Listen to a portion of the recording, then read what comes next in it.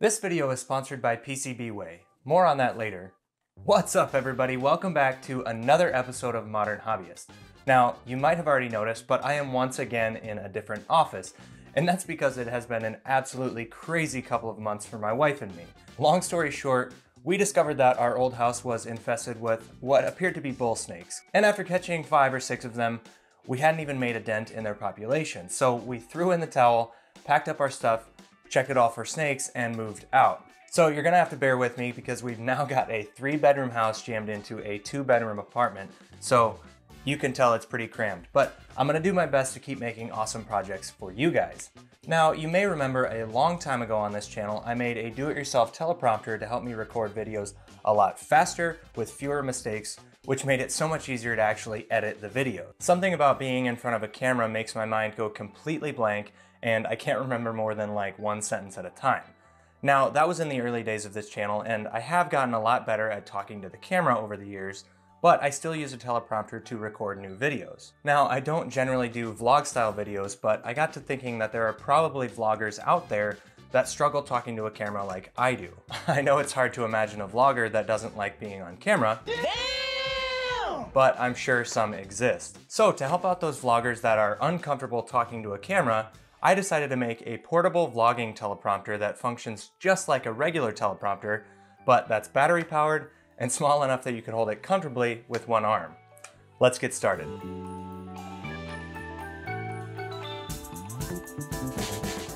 Now, most of the electronics in this project are the same or similar to the full-size teleprompter that I made.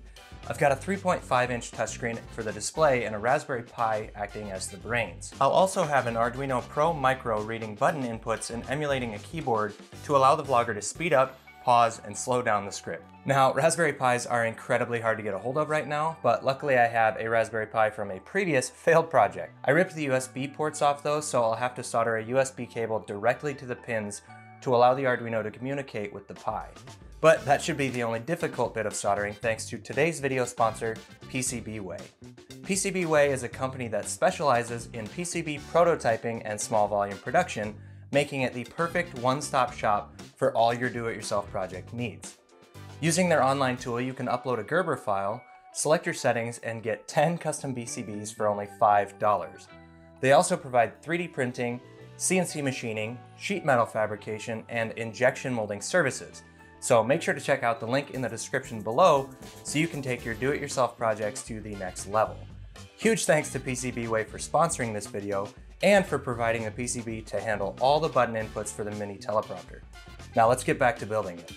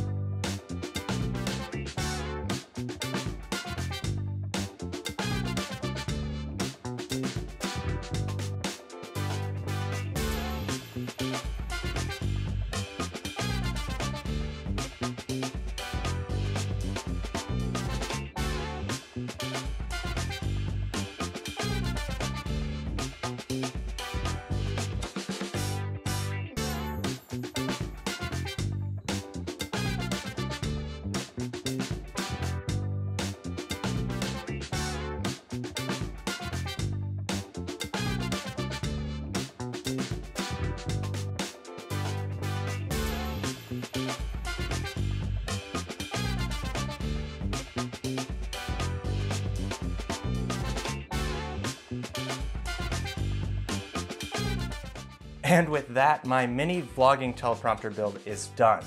Just like the full-size teleprompter I made, this one uses a Raspberry Pi that spins up a local web server and opens up a Chromium window in kiosk mode to display it on the 3.5-inch touchscreen. A small piece of beam splitter glass is used to reflect the text, although at an arm's length away I don't think beam splitter glass was entirely necessary. I think a small piece of acrylic would get the job done for cheaper, but having a real teleprompter glass in there does make it a bit easier to read. The camera mounts onto an Arca Swiss adapter, which I have on all my various tripods, so I don't have to keep switching out plates on my camera, and the lens slides into a 3D printed shroud to keep any backlight from reflecting off the glass. The base of the teleprompter has a handle with integrated buttons that allow me to control the speed of the text as well as pause it. In the end, this thing turned out awesome. It's super easy to read from and operate, it boots up quickly, and it's super compact and battery powered, which is super convenient. You can also upload as many scripts as you need to it, so for example, if you're filming at a convention, you can upload all of the talking points ahead of time and leave your computer at home. And if you want to maintain the free-flowing feel of normal vlogs instead of uploading a whole script, you can just upload a list of talking points and use the pause button until you're ready for the next topic.